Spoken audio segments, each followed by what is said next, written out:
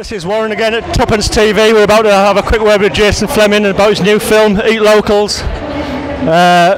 Starring the guy out of Stardust, whoever it is. Hiya Jason, good man. Hello mate, you're right. I'm Warren. Hi everyone.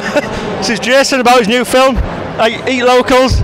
You're the director, right? I am. Yep. I am. Are you in it or not? Like I am. I'm a head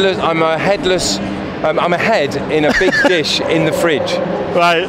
Is it a speaking role or not? No. I'm very much dead and still. So that's a bit like the bit in Stardust when who the heck, all the people who die in, because he was in. Yes. Wasn't we're he? all dead. We're all dead. Yeah. But none of those are in Stardust. The only there's Stardust. Charlie. And Dexter. Dexter's. Yeah. That was a great film. And Jordan Long. Jordan Long's the first person to die in my film. He's in Stardust too. So what's the death count in your film? Do you know? Or?